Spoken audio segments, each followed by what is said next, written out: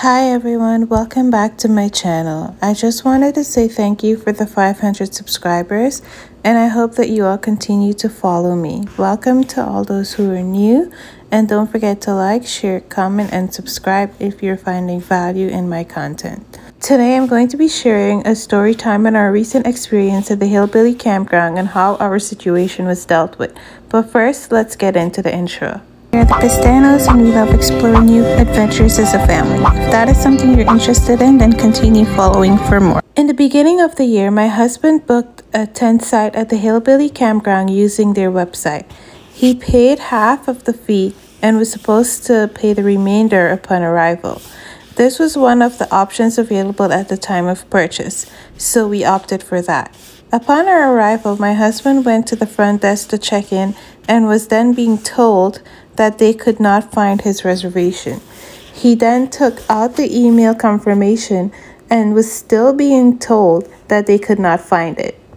Now, could you imagine all of the thoughts running through his mind? To be told this upon arrival after driving for about 4 hours? The woman at the front desk kept on going to the back, and every time she came back to the front, she would attend to the customers that were coming in. I was waiting outside in the car with the kids, and I could have seen that all of the people coming in were booking, checking in, and leaving, so at this point, I was getting worried. Some time had passed, and now it was 5 p.m. in the afternoon. All of these people that came in after us were leaving to check into whatever site they had booked, and here we were still awaiting a confirmation or a response from these people about our campsite.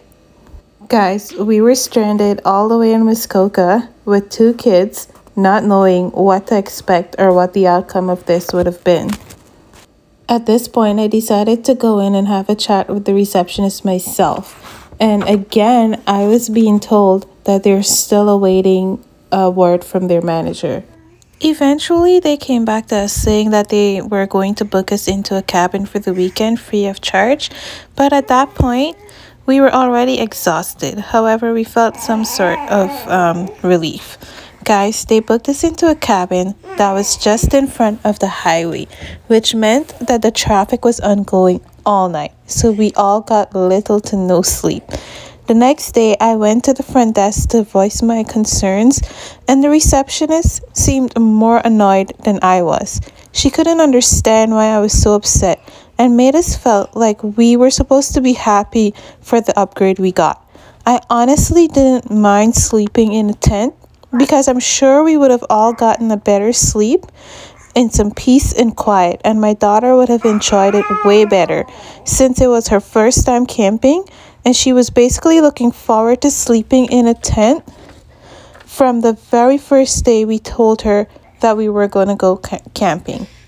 Guys, this is not a bad campsite or campground, but your first experience of a place really does make or break it. And for us, I don't think we will ever be going back here. I hope you guys all enjoyed this story time.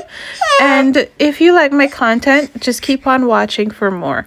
We really did just make the best out of our situation and the time that we were there. So it ended up turning out to a nice day anyways.